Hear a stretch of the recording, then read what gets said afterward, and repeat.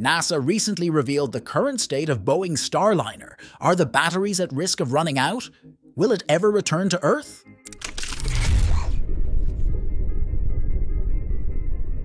Hey, I'm Lucas. Welcome to the SpaceX community. Let's get started. Hello everyone, welcome back. Today we're diving into some exciting updates about Boeing's Starliner. One of our community members recently asked about the spacecraft's current status, including its return schedule, the condition of its thrusters, whether its batteries still have power, etc. I think these are crucial questions, and I'm glad that someone brought them up.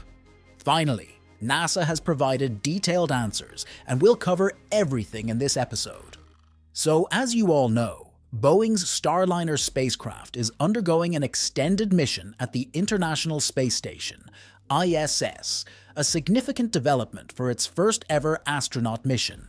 Initially planned to last just over a week, Starliner's stay in orbit is now anticipated to continue well beyond its original 45-day mission limit, according to recent NASA updates. This comes amidst ongoing analyses and testing prompted by technical issues encountered shortly before and during its docking at the ISS. Starliner launched on June 5, 2024, marking a pivotal moment for Boeing and NASA. This mission, known as the Crew Flight Test (CFT), is Starliner's first manned mission following two prior uncrewed flights.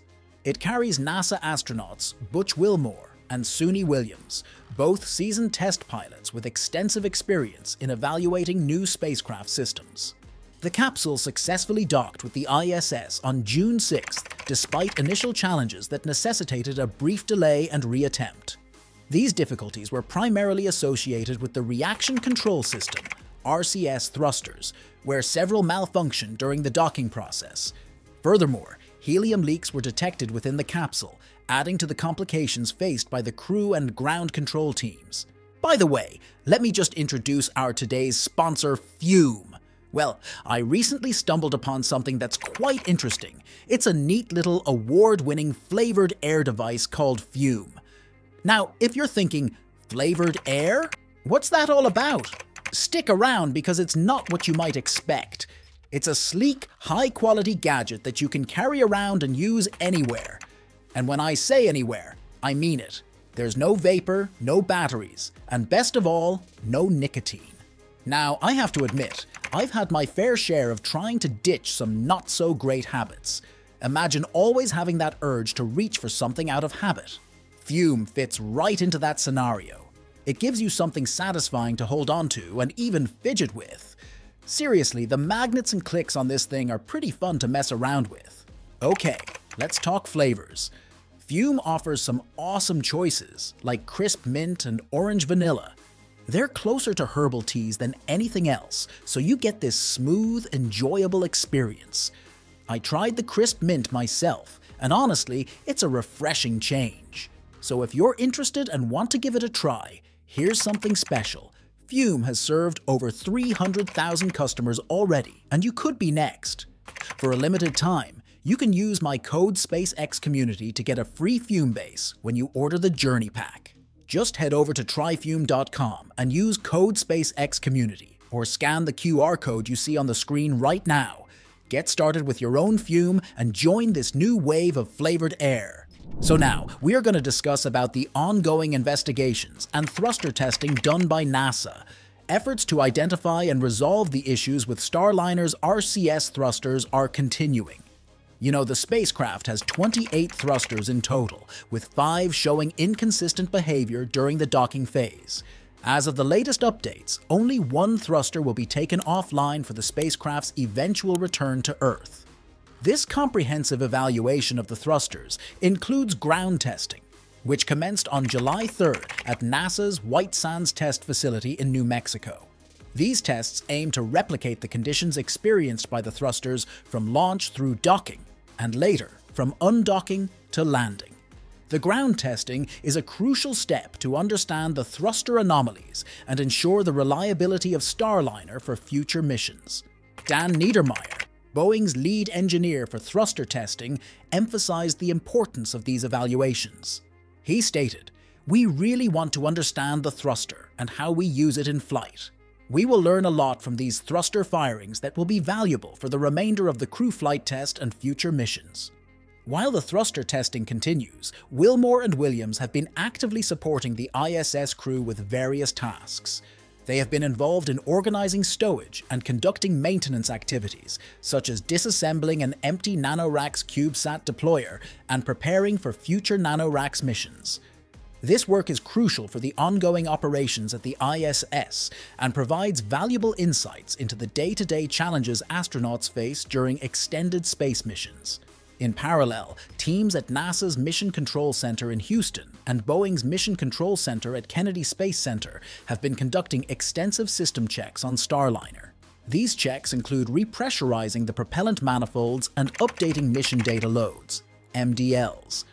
MDLs are critical files that enable the spacecraft's computer to understand current inertial and relative navigation states, Earth rotation, and thermal conditioning on thrusters used during Starliner's return. Chloe Mering, the Starliner flight director, highlighted the spacecraft's preparedness for the extended mission. We updated some products on board to support the continued docked duration through the month of July and through the higher positive beta periods we are approaching, she said. Starliner is healthy, and no anomalies were written against the spacecraft. Now let's address the crucial question. What's the status of the Starliner's batteries? It's been over a month. Are the batteries still holding up, or are they dead? Let's discuss one of the significant factors enabling the mission extension is the performance of Starliner's batteries. Initially, NASA had set a 45-day limit for the mission, constrained by the crew module batteries. However, recent assessments have shown that the batteries are performing well, allowing for a potential doubling of the mission duration. Steve Stitch, manager of NASA's Commercial Crew Program, explained that the batteries are being recharged by the station, and their performance has not degraded. This development opens the possibility of Starliner remaining docked for up to 90 days or even more, providing ample time for thorough testing and analyses. Stitch pointed out that Starliner is ultimately rated to stay in orbit for as long as 210 days once operational missions commence. However, as this is only Starliner's third mission in space, and its first with astronauts on board, NASA had initially been cautious about the battery performance in orbit. The current mission has provided valuable data, confirming the battery's reliability and setting a precedent for future missions. Next, what have the crews been up to during this period? Well, during their extended stay, Wilmore and Williams have been invaluable in assisting the ISS crew with various tasks. Wilmore, for instance, worked on the Moon Microscope project, a demonstration that allows flight surgeons on Earth to diagnose illnesses using microscopic samples from space. This technology could prove essential for diagnosing medical conditions on future missions to the Moon and Mars. Williams, on the other hand, conducted routine orbital plumbing and audited US stowage items in the Zarya module. Their work highlights the diverse range of activities astronauts undertake while on the ISS, from scientific research to maintaining the station's operational efficiency. Canadian Space Agency astronaut Josh Kutrick, who will fly on Starliner 1 following the current mission, has also been involved in the mission as a capsule communicator, Capcom. Kutrick worked closely with Wilmore and Williams during the system checks, ensuring that the transfer of MDLs was successful and that all software updates were in a good configuration. As of July 9th, Starliner remains docked at the ISS, with its mission extended indefinitely while testing and analyses continue. The spacecraft is in good condition, with its batteries performing well and no significant anomalies reported. NASA and Boeing are focused on understanding the root causes of the thruster issues and ensuring that any necessary design changes are implemented for future missions. This extended mission provides an invaluable opportunity to gather data and refine Starliner's systems, setting the stage for its future role in NASA's ISS operations. The upcoming tests at White Sands will be pivotal in determining the thruster's reliability and performance. The findings from these tests will inform the design and operational strategies for future missions, including potential 6-month ISS rotation missions starting as early as 2025. So let's wind up by thanking Fume for sponsoring this episode, and hope we can witness a safe return of the Boeing Starliner capsule. Thanks for watching today's episode. Don't forget to subscribe and give us a thumbs up if you enjoyed it. Stay tuned for another great video tomorrow.